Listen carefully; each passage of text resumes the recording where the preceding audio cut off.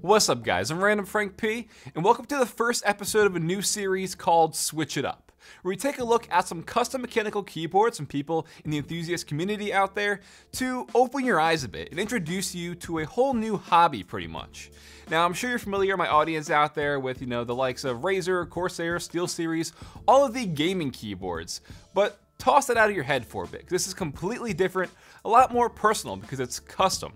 I'm really into this stuff behind the scenes, and I wanted to just really introduce you guys to this as well. It's gonna be a similar format to Room Tour projects, so a bit of like a slideshow, people showing off their keyboard and their submissions, even some ASMR, so we're gonna be doing some sound tests of the keyboard to hear how they sound. But if it does well, we'll definitely do more. Hope you guys enjoy it. Episode 1 of Switch It Up. First up is Nathan from the Teja Types YouTube and Twitch channel, showing off his Keycult No. 2 classic stainless keyboard. These are very rare, only 10 of these exist in the world, and they retailed for $885 and are now being sold in the aftermarket for over $2,000. And that's just for the case. So inside the No. 2 is a red aluminum plate, and the switches are Retooled Cherry MX Black switches. They were spring swap at 55-gram springs, and they are lubed with Krytox 205 grade 0. Now I realize a lot of this might not make a lot of sense to you guys. If you want a different video of me detailing and explaining these terms, let me know. The stabilizers are GMK screw-ins that were clipped and lubed, and the keycaps here are BSP Peacock. Altogether, it's just a really clean and classy looking keyboard. Again, the Keycult No. 2, and now we'll get into the sound test so you could hear those Retooled Cherry MX Blacks.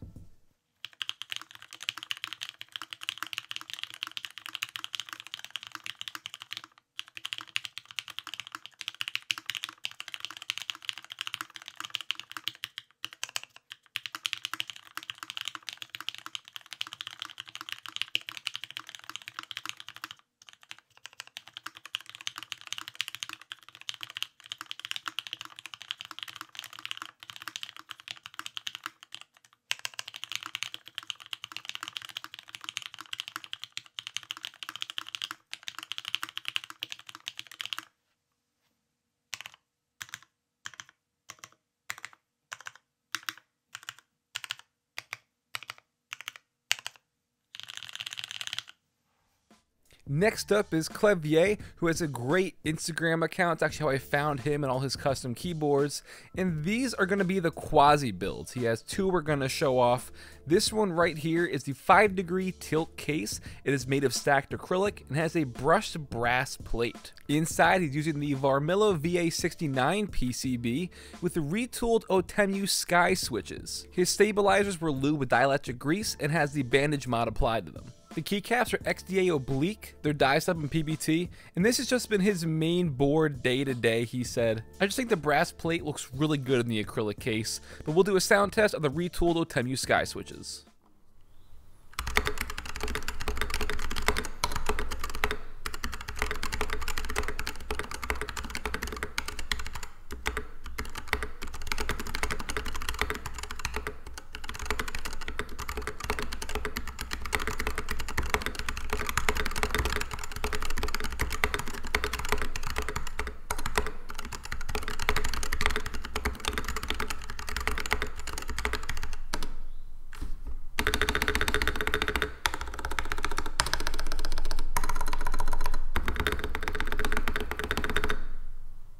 Next up is his second Quasi board.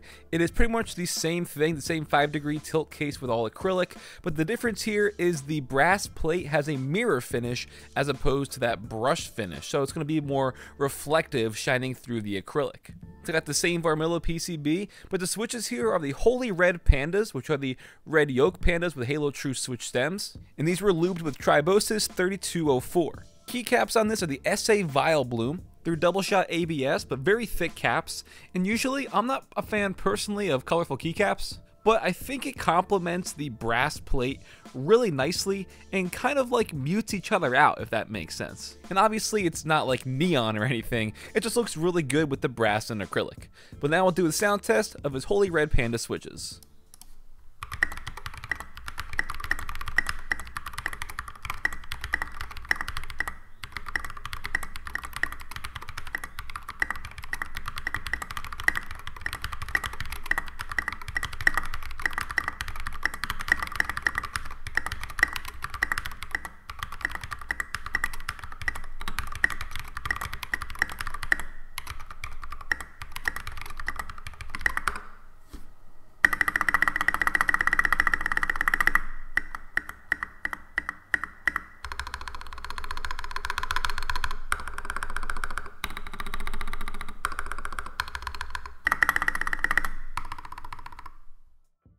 Now from Cijanzen is his Ron Burgundy keyboard. The name here is definitely fitting to that dark red case, but this one is a really nice build that comes together just really nicely.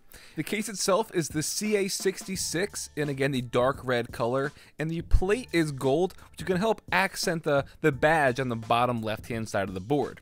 For keycaps, we have SA Royalty with Holy Red Panda switches yet again, and a nice coiled red cable to, again, just complement it and fit the rest of the build. Now, I put this one after Clavier's submission where he had his lubed Holy Red Panda switches, and the difference here, you're going to be able to distinctly tell between the lubed and not lubed, as well as the case material, which is just some of the factors that play into how a keyboard sounds for the sound test.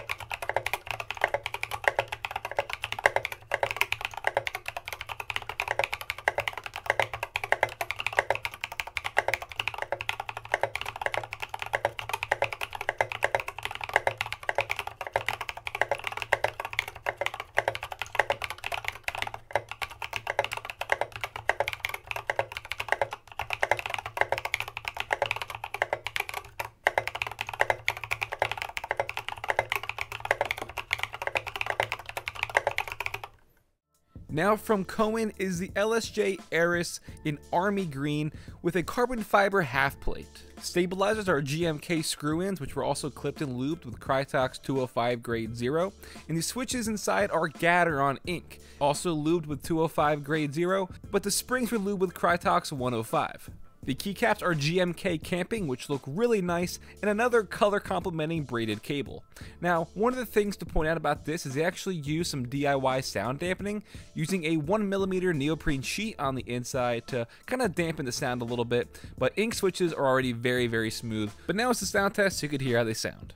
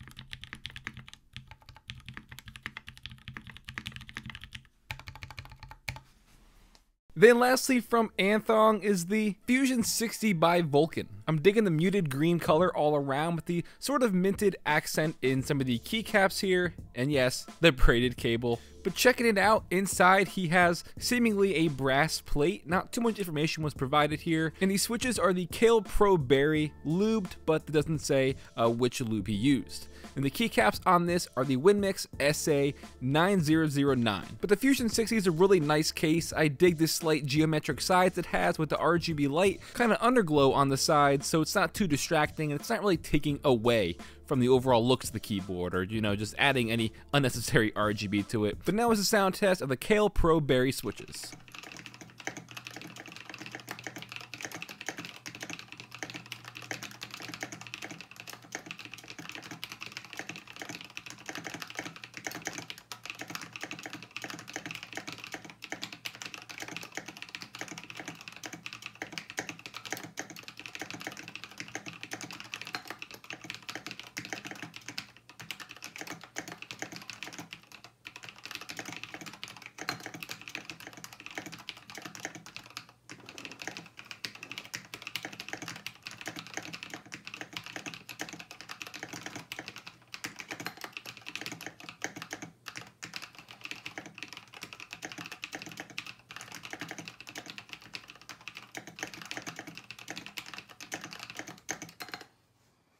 Alright guys, so that'll wrap it up for episode 1 of Switch It Up. I hope you enjoyed. Like I said before, probably a lot to digest if you're not used to this stuff, if you're very unfamiliar with a lot of the terms.